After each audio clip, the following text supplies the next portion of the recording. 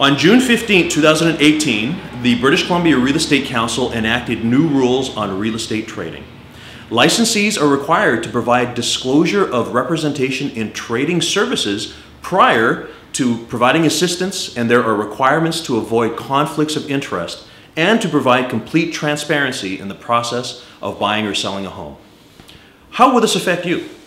You will find, if you haven't already, that licensees at open houses or wherever you inquire on property listings will bring up these disclosures, including sending them to you in advance before even having a conversation with you.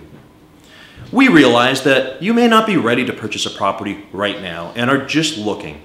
Included in this message is the disclosure form for you to review. It outlines the difference between being a client and being an unrepresented buyer.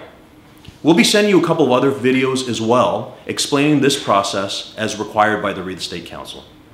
We're here to help. These requirements do slow the process down, but in the end are good for consumers like yourself. If you have questions, please don't hesitate to contact us. We are here to help.